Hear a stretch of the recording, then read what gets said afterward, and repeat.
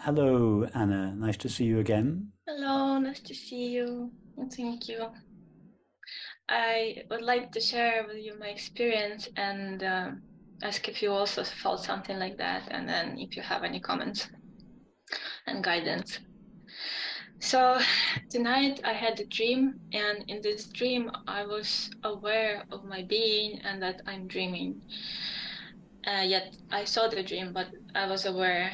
And then, when transition to waking state happened, I still remain that as that being and awareness. And then just the world appeared as the same dream, but I would call it dream, but now with sensations and senses.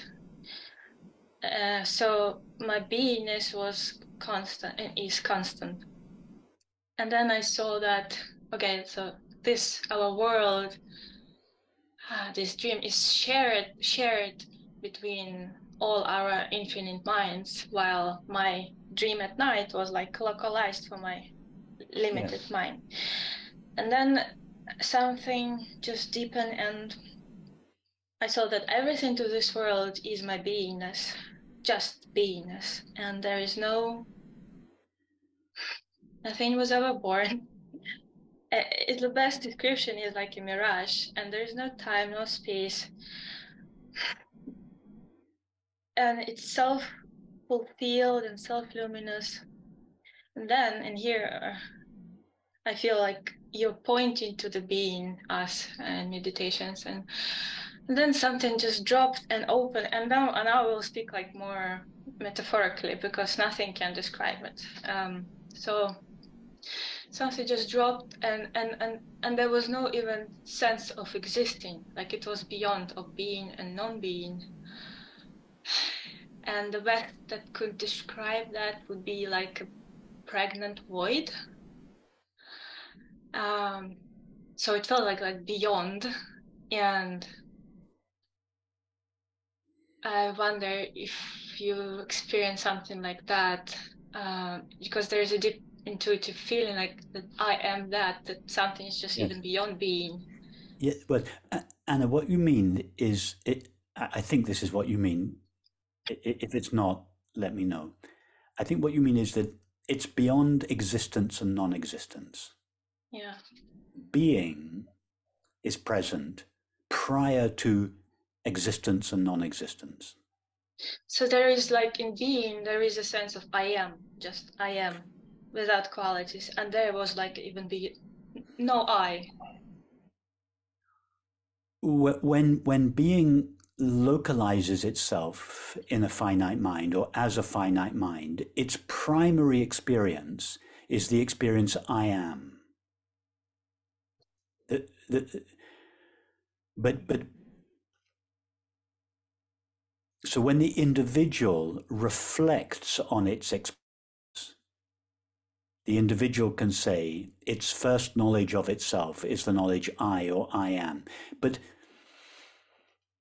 infinite being cannot reflect on itself, and nor does it need to. The sun doesn't reflect on itself. It doesn't need to. It illuminates itself just by being itself. Self-reflection, this looking back at our own being, only takes place in the individual. Mm. So, from the individual's point of view, the knowledge I am refers to its knowledge of itself. The knowledge I am is the individual's primary knowledge, and it refers to the being that it essentially is. But in being itself, there is no self-reflection. Mm. It just is itself and knows itself just by being itself, but not in subject-object relationship. So it's just.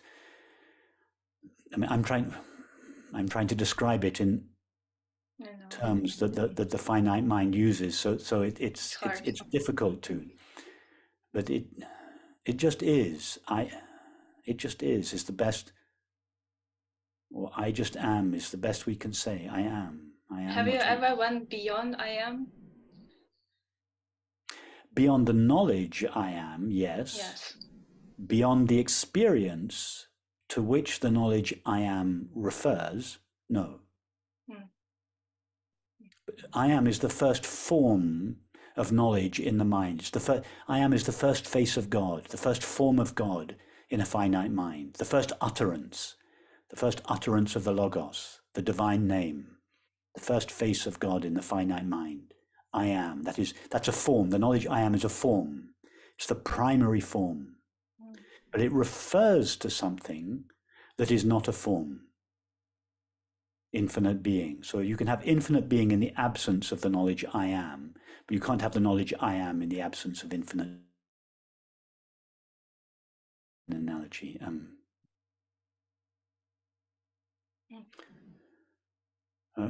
John Smith just knows himself by being himself. When John Smith assumes the character of King Lear and suffers, King Lear has to reflect on himself. John Smith doesn't need to reflect on himself. He just is himself and he's at peace. Yes. Only when he finds himself as King Lear does King Lear have to turn round, so to speak, and reflect on his true nature. Only King Lear has to trace his way back to his true nature. If you ask King Lear what his primary experience is, he would voice the words I am. Those words are a thought in King Lear's mind, but they refer to the being of John Smith, which is not in King Lear's mind. So all I see is myself in everything, everyone, or the spirit, Yes. or the John Smith. And yes. Let me say something more about the knowledge I am, because this is something that is, there's some contradiction in the between two of the great 20th century masters of the Advaita tradition, Ramana Maharshi and Nisargadatta. Ramana Maharshi said that the knowledge I am is the highest wisdom. And yet Nisargadatta referred to it as ignorance. Yes. Why? Because Ramana Maharshi was talking from the point of view of King Lear.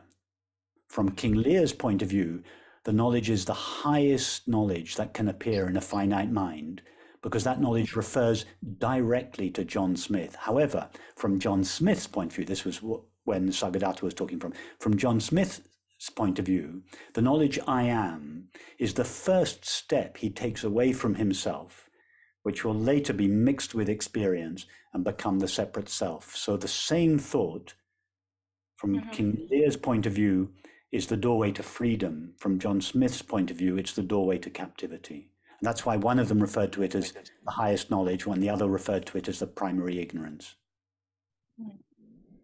They were both right from the points of view on which they were speaking.